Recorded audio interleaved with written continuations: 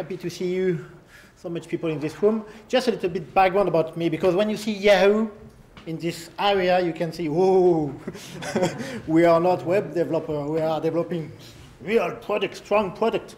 So just a little background about for me. 15 years ago, I worked in now called MBDA. It was not called like this, but I was on military product. So I'm used to work on embedded software, and I use the DO178 and things like this. And just before Yahoo, I was a manager of emergency shutdown system for a nuclear plant. So it's not the same norm to use, but you can find some similarity. So the topic today is to speak about documentation. Please stay in the room, don't leave. Okay, what I would like you to take out, two things. It will not be, I will not explain give you some tools or really practice, but more two areas of my presentation. First one is an agile way to think about documentation. How you can reuse some agile thinking to do and maintain documentation. And also effective ideas and practices. So I will use example coming from Yahoo and from my experience on software for the nuclear plant. So you can pick some ideas from all these ideas. Of course, maybe you can think it will not work for me.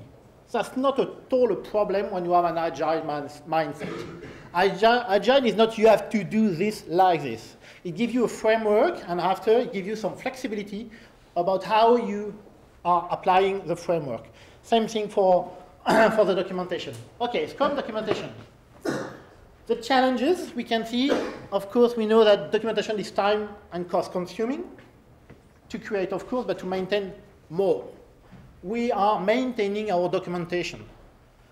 If you think that a source code is documentation, it's a kind of document, you can imagine you spend your time moving in your code source. And sometimes you change something. But most of the time you are reading and you are changing something, so you are maintaining more than creating something. Okay, monitoring is also a challenge. How do you manage version? How do you manage access to this document? Okay, he's in the room, this office somewhere, but nobody knows, so you use the wrong one and things like this. And of course, delivery. This is also another challenge because you can validate your software, you can use formal approach, you can use TDD, you have a lot of practices, but to validate a document automatically it's quite difficult. So you need a human approach to this, but I will propose some ideas of this. Of course, ownership. Who owns a document? Is it clear in your company? Sometimes it's difficult. So I like this word of Jim Highsmith also about documentation. So don't confuse documentation with understanding. It means that you have a lot of tacit knowledge in a team, and you will not be able to transfer this knowledge by writing a document. You have to accept this situation and find other way to communicate this knowledge. So 3 guidelines, if I can say that. Travel light. When you take a plane, you try to bring only a small, not luggage, but a small bag or something like this. You don't want to have to drop your bag. You don't have to wait, so you travel light. So documentation can be in the same way.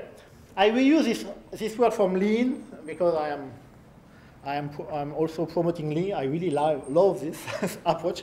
To be honest, much more than Agile, but we also have to use Agile to do projects.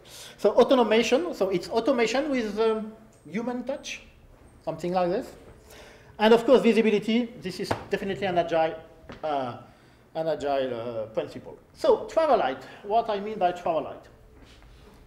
Try to keep in mind this idea. KISS.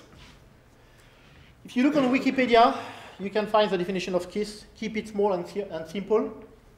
And if you are a manager, you can say, keep it simple, stupid.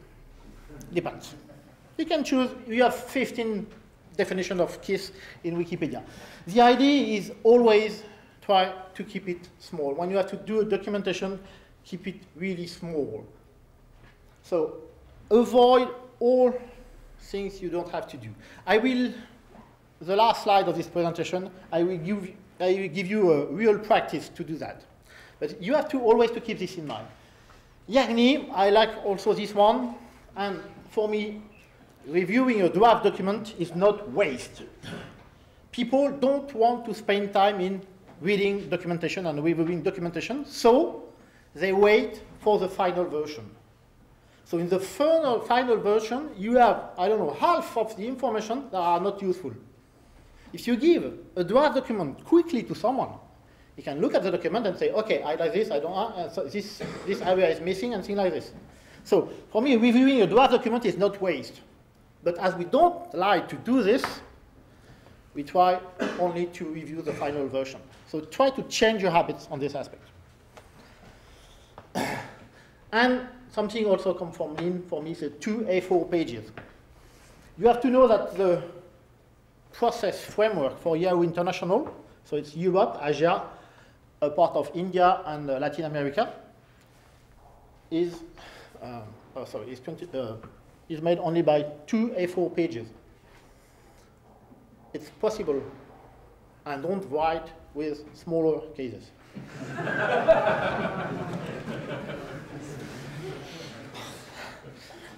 I always challenge, especially in Yahoo, I always challenge a team to provide 2 pages document. It's difficult. I know it's really difficult.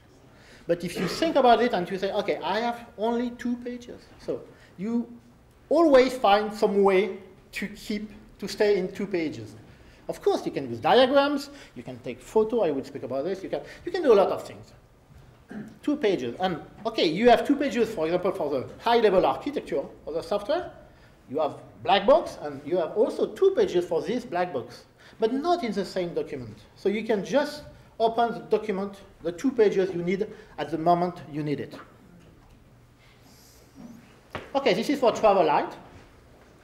You see, it's just idea, but just to challenge, the idea of Lean and Agile is to always challenge yourself to find a better way to do something. So you have always to keep this in mind. Okay, automation. So we have some technical solution about this. For example, if you are in Yahoo, we are developing in Java, and of course you have automatic tool like Javadoc to create some low design for your application.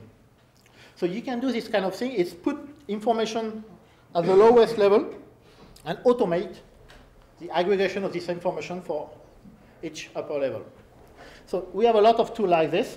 Okay, I just put Javadoc, but you can find a lot of tools like this. In Yahoo also, we automatically created all information related to a version.